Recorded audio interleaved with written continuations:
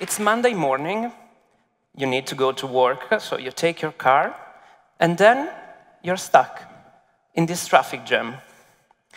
Consider that most of the cars that you have around, they are going to the exact same destination as you do in the center of the city. And consider that all of that car, they have just one person inside. So let's see what are the main ways of commuting that we can have today, but also what we could have tomorrow to solve this traffic problem. Today, either we take a bus, a train, so public transportation, or we take a private car, or a taxi, or an Uber. In the future, there could be a third way. Let me summarize the basic concept of it. I will unveil to you later what it will be precisely. The main idea is car jumping, meaning that you change a car while you're moving on the road without any stop. So you change a car, go into the car next to yours, if you're going to the same destination. So the remaining car now is freed up. Why do this? Compare what today happens with the regular cars, because people take private cars or taxi because they want ubiquity. They want a door-to-door service. And it's fine, but the problem is that when all of them, they converge to the center of the city, they create a massive congestion. What can happen if you do something different? With car jumping, we start with our own car, as for the current taxi scenario, but afterwards, what if we jump into the car that it's going to our same destination? Well, in this case, things change a lot. Instead of 1.2 people per car, we have 4 people per car. So we create much less traffic, even if the service is completely door-to-door. It seems a very interesting solution, but also quite unpractical, right? How do we physically and safely move people between cars? I mean, we are not Tom Cruise in Mission Impossible at 8 a.m. in the morning. And how to know in which car we have to go? Do we need to put a sticker on it? And last but not least, cars have 5 seats inside. So who wants to go shoulder by shoulder with a stranger just to relieve traffic congestion?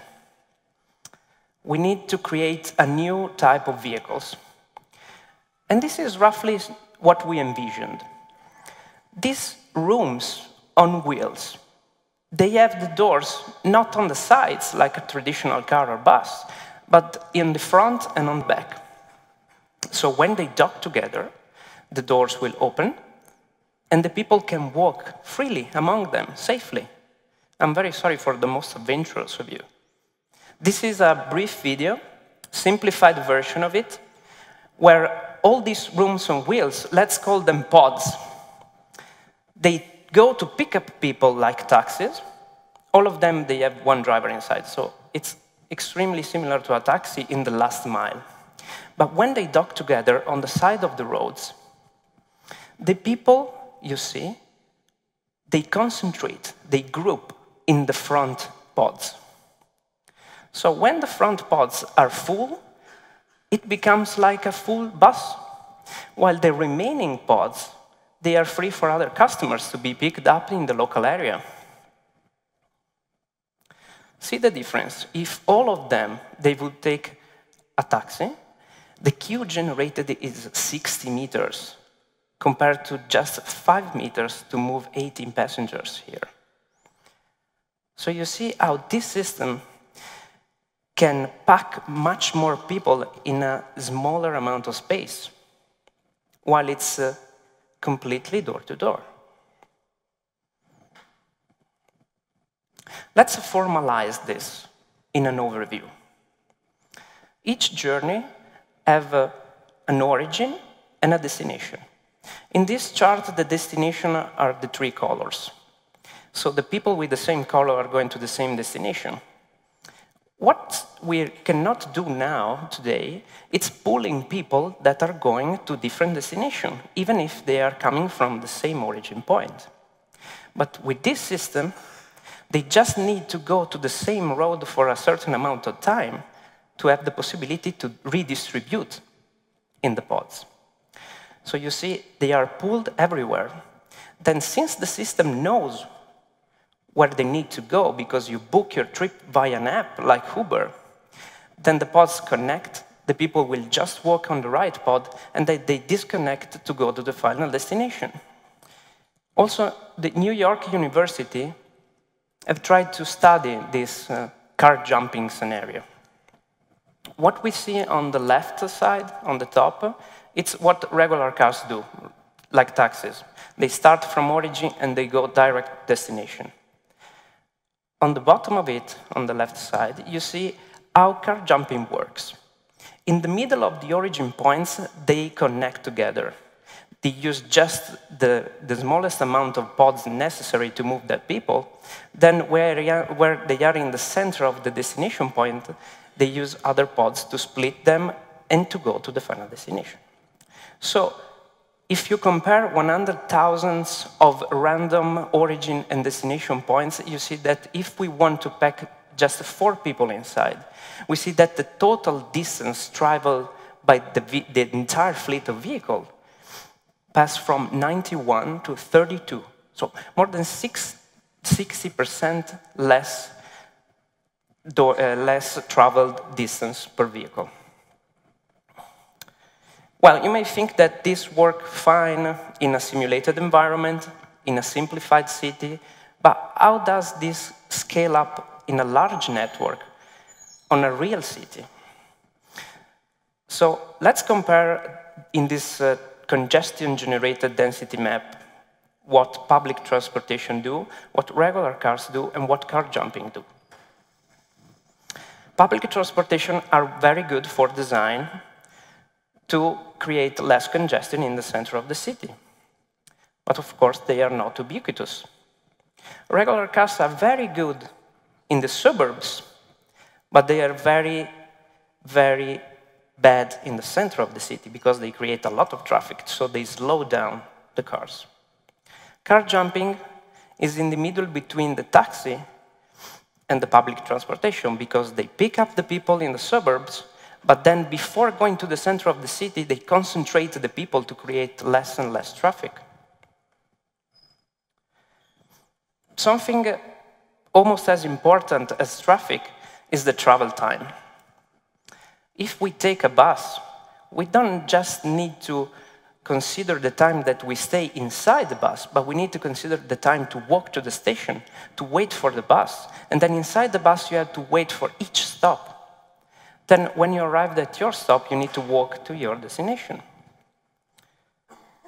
If you take a taxi, it's quite good. But if you can take your private car, you need to park the car.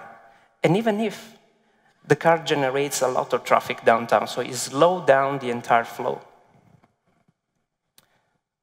With these pods, you have the same ubiquitous service as a taxi, but then when they converge together, they create a lean service as a full bus in the center of the city, without any stops.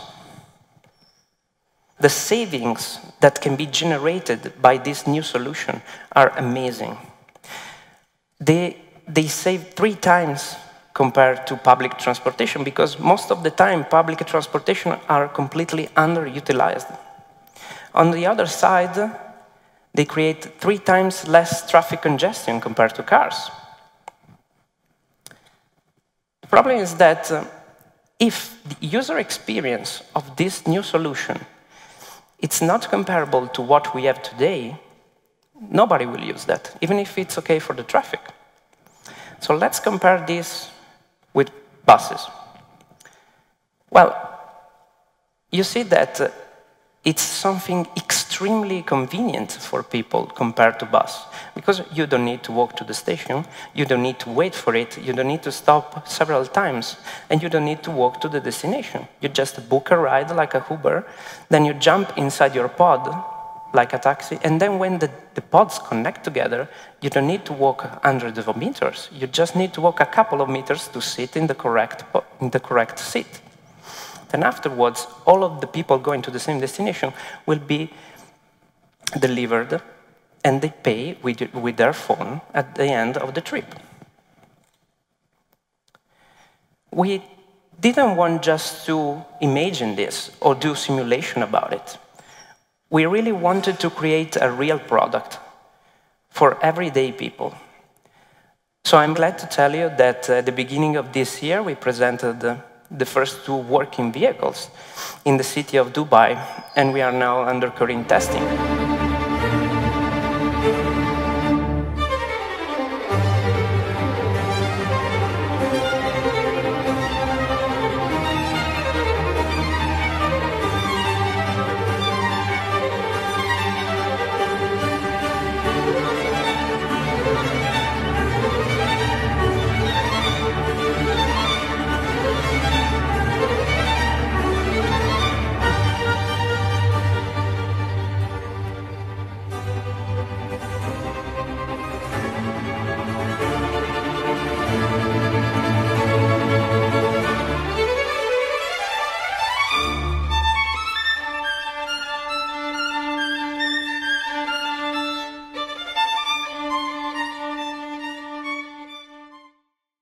I imagine a future where the traffic will be so light that we can take apart spaces from the lanes and put green spaces on that.